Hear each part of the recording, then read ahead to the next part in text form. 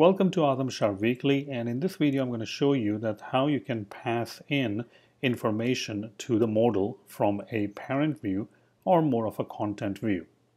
So right now, if I go ahead and run the application, I can click on any of these animals and I can see the animals inside the text view. But what about if you wanted to display more information, which doesn't really fit in a text view?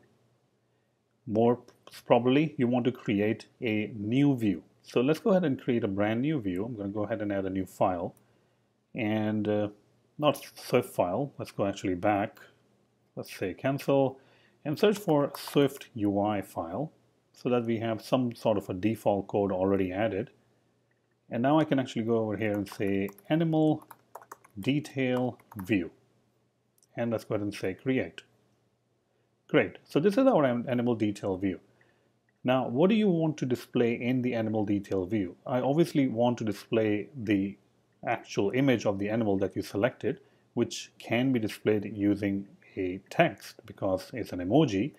So we can actually go ahead and create a vertical stack and just put that particular text view, not sure why it's inside that vertical stack. The other thing that we want to do, we want to show in our detail view is another text view which will show the animal selected. So right now if I go over here and remove this, I can actually add a default animal view. So let's go ahead and add some sort of an emoji of an animal. A cat is fine. Okay. And let's go ahead and change the font so that we can actually see a little bit more larger font, because this is a detail view, so hopefully we'll be able to see a little bit more detail, meaning a little bit bigger size for that particular animal. A cat, that's fine. And we can actually go ahead and add another text view which is simply going to say cat in this case. Fine, that's perfect. So this is our animal detail view. Now if I go back over here into the content view, there we go. Now, right now, if you click or select any of the items from the list, it's basically displaying a text view. So you want to replace this text view and you want to replace it with the animal detail view.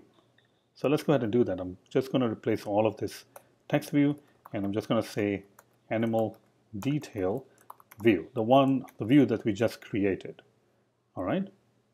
And it's going to take a little bit of time to refresh this preview. Here we go.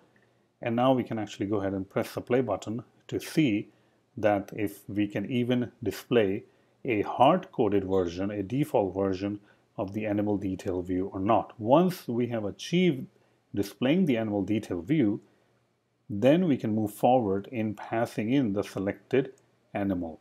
All right, so always takes really small steps. So let's go ahead and do that. I'm going to select this mouse and I can actually go and see this cat because that's the hard-coded version. So I can click on any of these things and it will show me the same thing. That's great. It's working, but we still need to pass in the selected animal. Now the selected animal is right over here, which is the actual image of the animal. And this is the one that we can actually pass in. Right now on this custom view, you don't even see the actual name of the animal. So if you want, you can also add some sort of a name to the animal. I'm just going to say animal 1, 2, and 3 and so on, so that we can even pass that if you want to. Now I don't have any variable where I can hold the name of the animal, so maybe I can go over here, I can say selected animal, and then another private property which is going to be a selected animal name, which is going to be something like this. All right. So selected animal will be the animal picture. Selected animal name will be the name of the animal.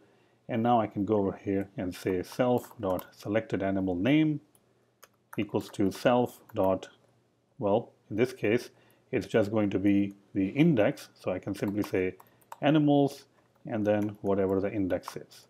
Now, obviously, in your actual application, you should be using classes or structure or models, but not like this. All right. Okay, so let's go ahead and first build our application so that we know that it is compiling and building correctly or not.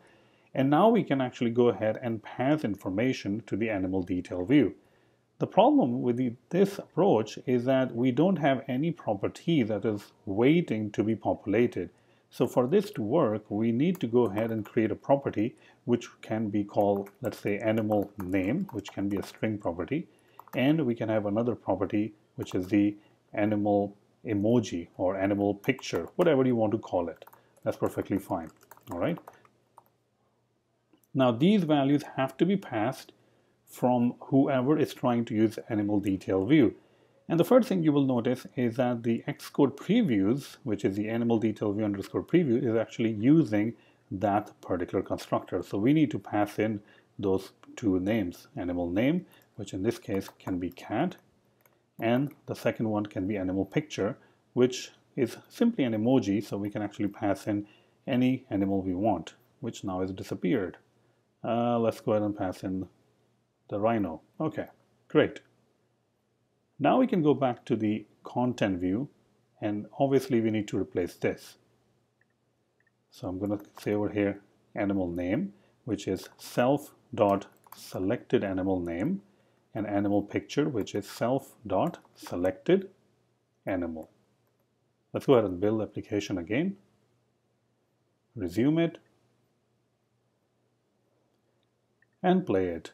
So now hopefully we'll be able to pass in the animal, the selected name and the selected picture to the animal detail view, and we should be able to display it. We haven't really updated the animal detail view, so our mistake.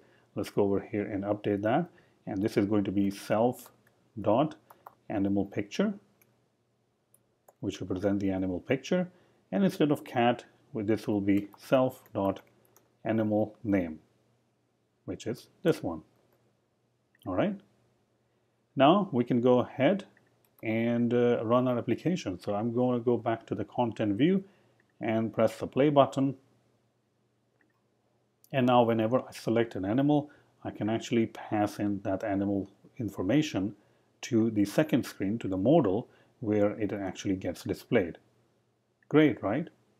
So this is easy if you want to pass in information from a parent view, which in this case is a content view, to a child modal, which in this case is the animal detail view. In the next of videos, I'm going to show you that how you can pass in a reverse order, meaning maybe in the modal you type something, the name of the animal, you maybe corrected it, or you typed in the correct name of the animal, or some comments about the animal or the location of the animal, and from the modal you have to pass that information to the content view. So how can you do that? We're going to cover that in the next videos, in the future videos. So stay tuned for that. If you like this video and want to support my channel, then the best way would be to go to Udemy and check out my course, SwiftUI Declarative Interfaces for Any Apple Device.